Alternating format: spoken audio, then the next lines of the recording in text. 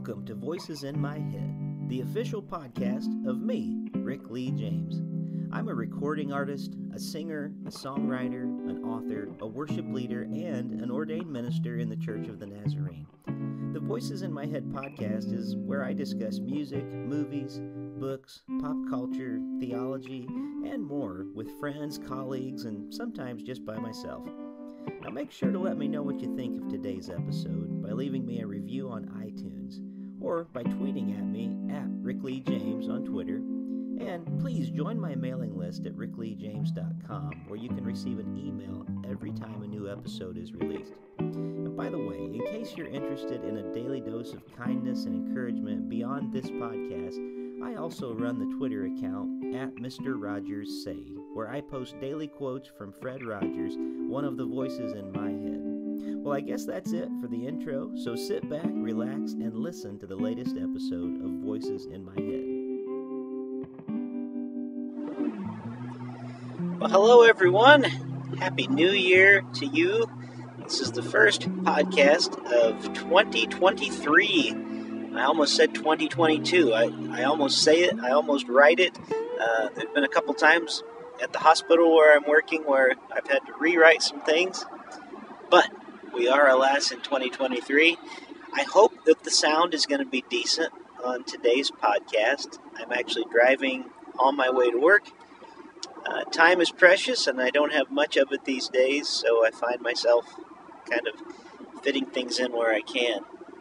But this past Sunday, it was the first Sunday after Epiphany. We had just finished the 12 days of Christmas.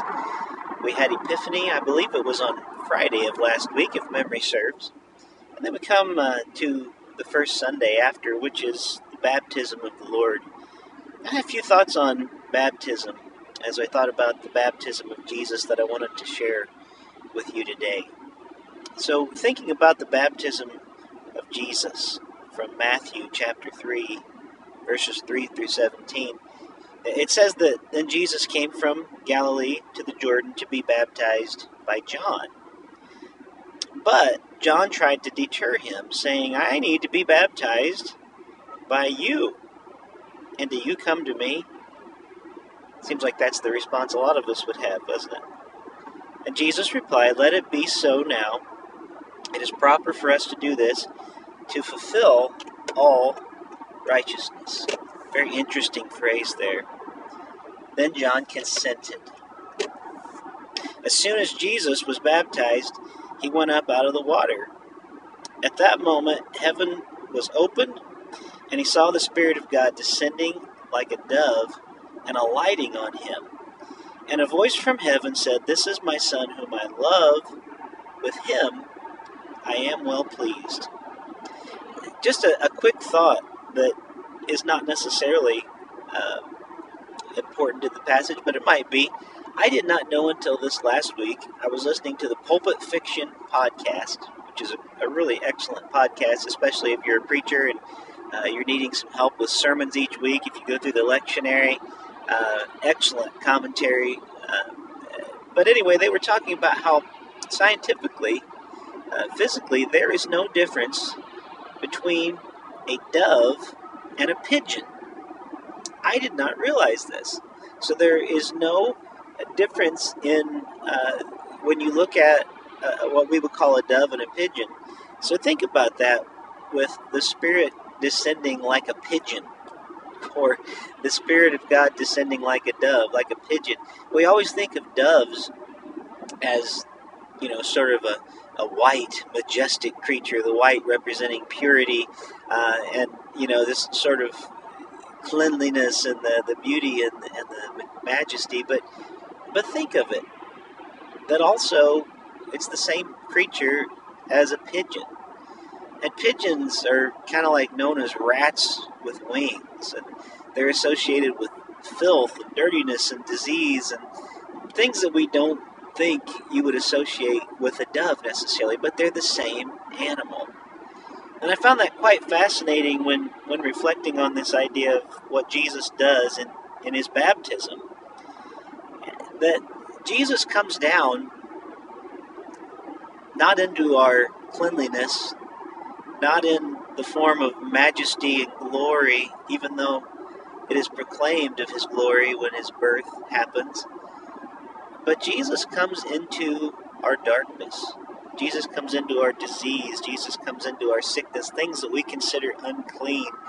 These pigeon doves, so to speak. The Spirit comes like that. And thinking about the baptism of Jesus, Jesus is this man who walks up to the River Jordan in order to be baptized by John the Baptist. And then think about it. What happens?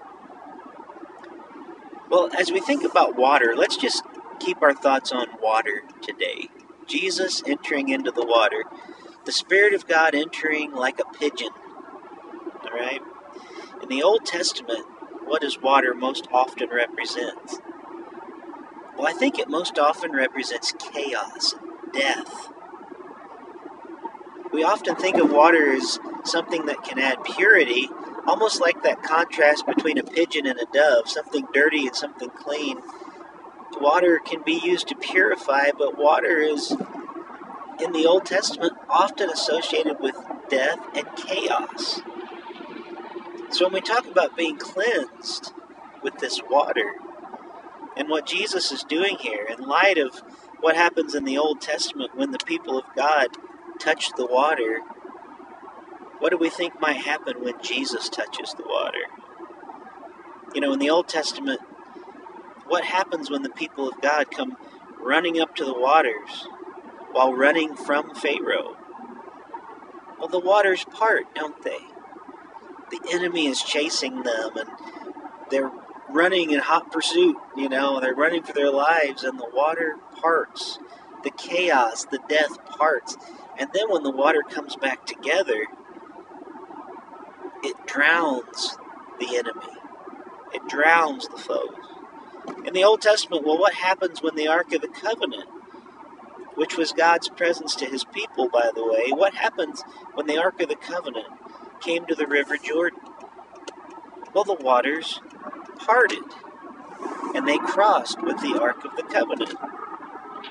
Well, a person who is well-versed in the Old Testament, when seeing Jesus come to the waters, they might have every expectation that something miraculous is going to happen, like the waters are going to part when Jesus comes into it.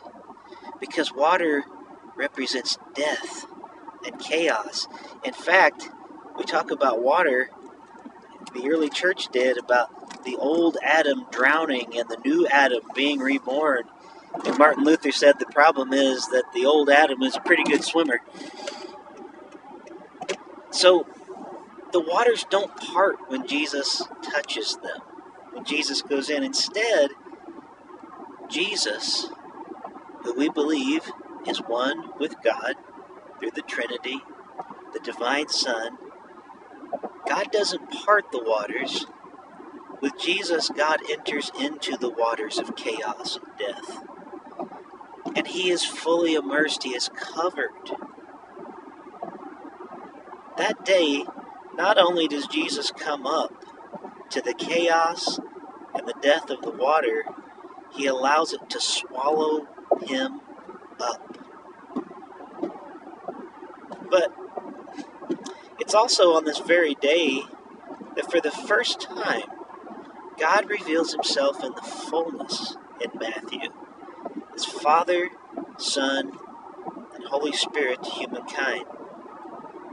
We learn that God in Christ reveals himself clearly by immersing himself in the chaos and death of human suffering. Just like Jesus immersed himself in water, that symbolism of chaos and death, Jesus immerses himself in our death and our suffering.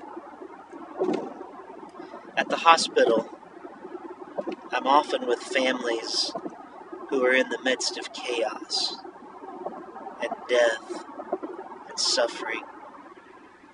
As a chaplain, I walk into those places with much prayer, with sometimes fear and trembling. There are mornings when I am met with the chaos, with families who are met by grief, and there have been times that I've been in the parking lot with them as loved ones are shrieking, screaming, crying out, saying, "Why?" One mother looked at me when I walked up to her to see if I could comfort her, and she asked me, "Can you bring my son back?" Sometimes they say it angrily, sometimes with a desperate pleading, "Can you bring my child back to me that just died? Can you bring my loved one back?" And I want so badly to be able to part the waters. I really wish I could. I wish I could come in and say, just like Jesus, "Lazarus, come forth." And I wish their loved one would come walking out of that emergency room or that ICU unit and greet them and hold them. But sometimes all I can do as a representative of the kingdom of God on earth is to, like Jesus, enter into people's chaos, and enter into people's death and suffering. I feel like this is the work of God in the world. God doesn't always heal us. Sometimes there are miracles. Sometimes miraculous things happen, and I don't want to ever discount those things. I've seen things in the hospital as a chaplain that sometimes I feel like a true divine touch has happened, and the course of people's lives have changed as a result. Not because of my doing, but because of the divine touch of the Lord. But more often than not, I find that my task is to enter into the chaos. I believe this is the work of the church. 1 Corinthians 12:27 says, "Now you are the body of Christ. Each one of you is a part of it." So as I reflect back on the baptism of Jesus from this past week, moving into this new year, even as I right now am driving to the hospital, realizing that my task is to enter in to the chaos and death of my fellow man, knowing that Christ meets us there, that Christ is not far away from those places.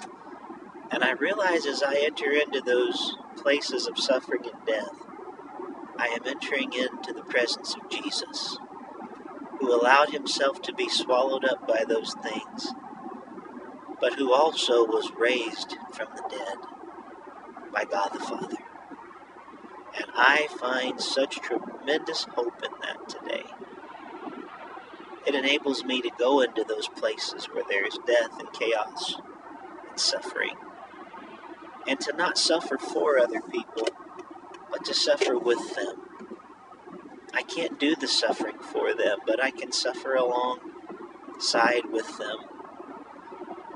That I can be present to myself, that I can be present to the holy presence, that I can help others be present to themselves, in order that I may help them become present to the present. May the Lord bless you today. Thank you for listening to this podcast, and I hope you have a wonderful start to your new year. The single I'm promoting right now is "Shine a Light in the Darkness," and if you hadn't had a chance to hear it in a while, I thought I'd close the show by playing it for you today. It's being currently played on several Spotify playlists, which I am grateful for. I hope that will continue into the new year. So go out today into the chaos, into the death, and into the darkness, and shine a light into that darkness.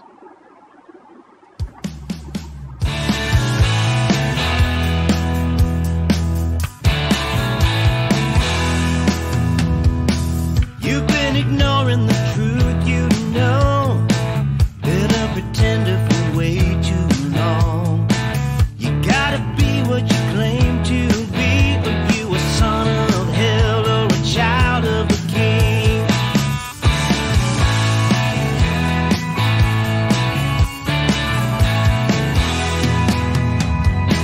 After the lies you said were true,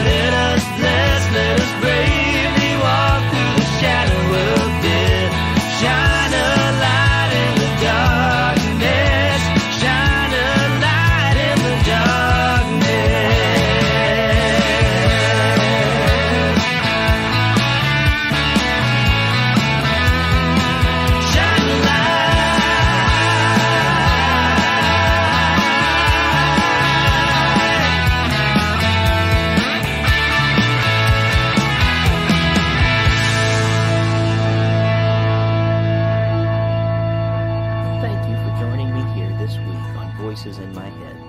I hope you'll visit me on my website at rickleejames.com, where you can find out more about me, get my music on vinyl and CD, follow my blog, and even schedule me for a concert or a speaking engagement. Better yet, even a book signing in your neighborhood. You can find all that and more at rickleejames.com. Also, it would mean a great deal to me if you could write a review of this podcast on iTunes. The more positive reviews that we receive, the more visible this podcast will be online. And now for the benediction. May the God of hope fill you with all joy and peace in believing, so that by the power of the Holy Spirit you may abound in hope. God bless you, and thank you for listening to Voices in My Head.